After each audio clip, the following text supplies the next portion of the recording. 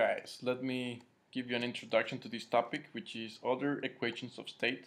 The most common one, or the first to actually make sense that the ideal gas is not that realistic, or that ideal gases by definition do not exist because they suppose that the ideal gas have no volume, which is not true at all. All the molecules have eventually a volume. They also supposed that the intermolecular forces were inexistent, so they simply didn't account for that, and real gases do have interaction between each other. And more importantly, I will say the inelastic collisions. Before they thought that they were elastic, that means they transfer completely the energy to the other molecule, and that is absolutely not true. Nothing is like that in real life. You always lose energy. So this guy is cool, Van der Waals, I don't know how to pronounce it. I think he's Dutch. Uh, he introduced his theory on gases. He actually thought on making a fix, or let's say a modification on the ideal gas, which is PV equals RT, and essentially accounted for the attraction and repulsion of molecules in either volume or pressure. So he got this fix. He said, I'm going to make a fixed factor in pressure and a fixed factor in volume due to this interaction. I'm going to call this A for that pressure factor and B for that volume factor.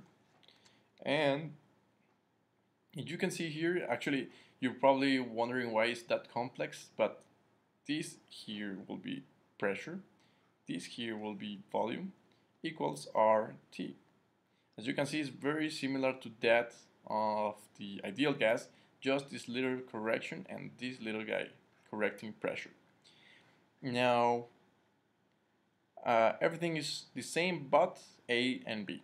A modifies the attraction force between molecules due to pressure, and B is the adjustment to the repulsive effect on molecules due to the volume. And yeah, well, just let me explain you a little bit. These are critical temperatures, critical pressures, and this is the ideal gas constant, R. Just be sure that this is to the second power and this is to the first power, and never forget this number, 27 divided by 64. Once you calculate the number, which will be a constant value, you may plug this number in, and look for the value you are looking for. Actually, I made a dimension analysis, so let's do it. For A, you got the ideal gas constant to the square power, and the temperature to the square power divided by pressure, which is to the first power. So these are the units on the ideal gas squared. The unit of temperature is only Kelvin squared, and that of pressure to the first power. So as you can see, this is second power, second power, second power, and 2 times 3 will give you 6th power. So this guy goes out, this guy goes out, kilopascal goes with 1 kilopascal, and you are left with kilopascals times this. But as you can see, I could factor this, so I'm going to condense this to the second power, and you will have cubic meters per kilomole. What does that sound to you? Volume and moles? Well, you probably know it is a specific volume. So I'm going to do that actually. The units of the equation, let me go back. The units of this equation, as you can see, if you wanted to work with, you will have pressure units plus this here guy must have pressure units. So let me go back.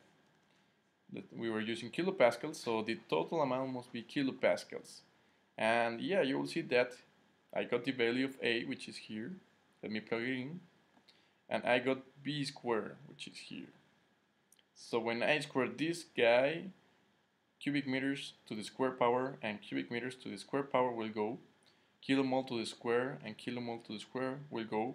And I will leave alone my kilopascal, which makes a lot of sense because we get the dimension analysis right.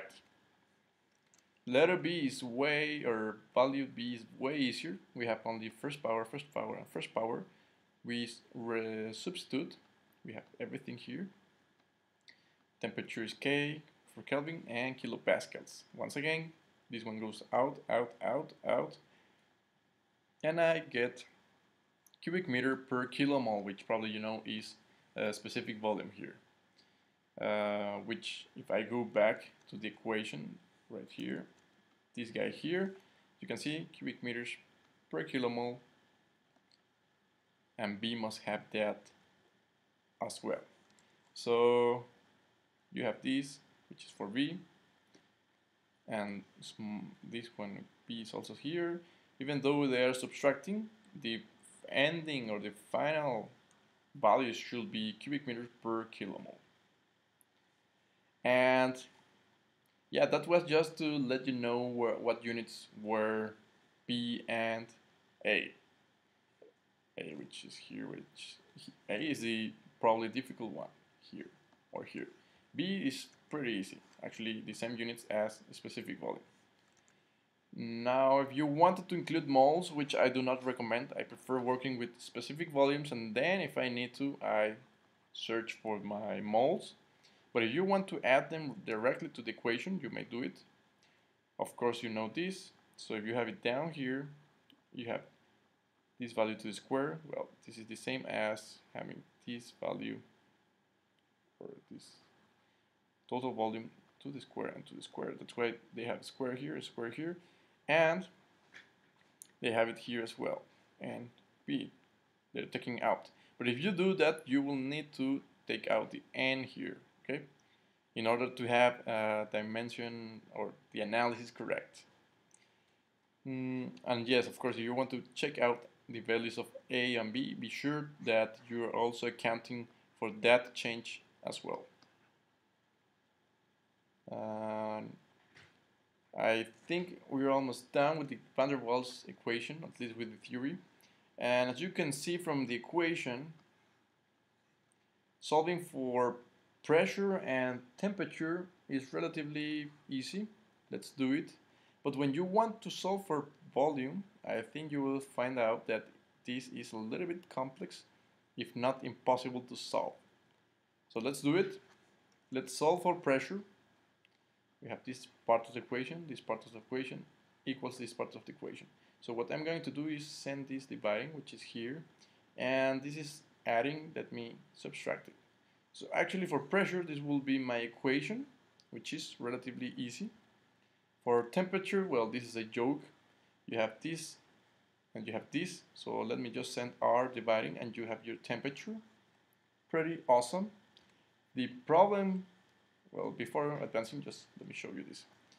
This is, of course, depending on the critical temperature. What temperature are you using? And this is very important, temperature. Depends on, of course, if you are using a gas, you will have this curve. If you're using a vapor, you will have this curve. Remember the difference of vapor, and if not, please go and check it out. Now, I was telling you about the volume. Volume is a little bit more interesting because you need to isolate these two volumes. So how do we do that? I have it here. This left side, the right side. First thing first, I will multiply this times this, and this times this, and this times this, and this times this. So I get PV.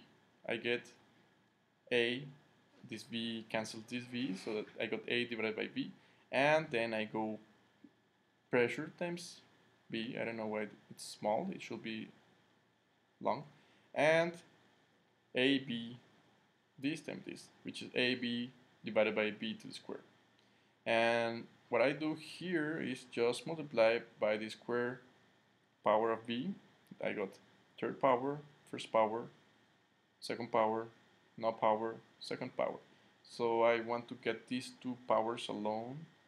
I got 1, I got this factor, and this factor right here. So you can see I got a I got a equation with 3 variables, a cubic equation, which is here, 3, 2, 1, 0. You can solve this. Actually, I think there's a lot of equations to solve this.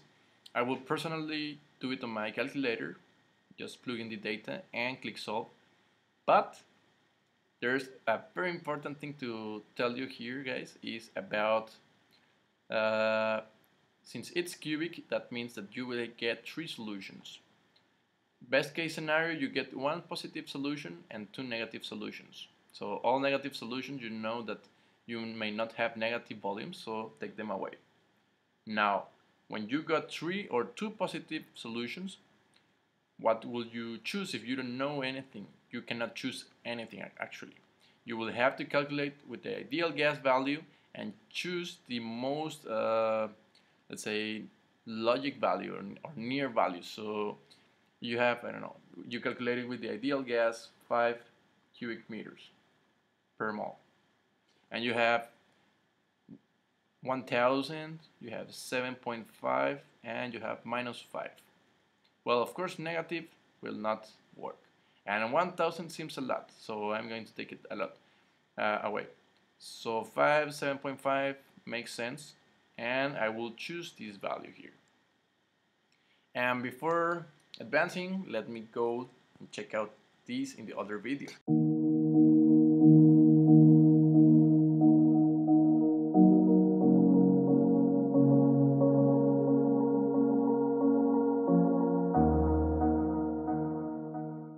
What's up, guys? It's me, Chemical Engineering Guy. So if you like the video, why not push the like button? It really helps me to know if you're liking the videos or if I should be changing something or I should be adding something, taking out content, whatever. Also, sharing is caring. So if you got any kind of friends, teachers, colleagues, or whatever kind of person that might be interested in this type of content, why not share it? Sharing helps our community to grow faster in members and in content. If you want to keep track of my activity, videos, uploads, experiments, playlists, whatever content I'm getting on YouTube, be sure to click the subscribe button. Subscribing to the channel is totally free, guys. My dream is to create an online academy of chemical engineering, where everyone can access it in the world. Imagine a place in which the student, the teacher, and the engineer get the best of each other.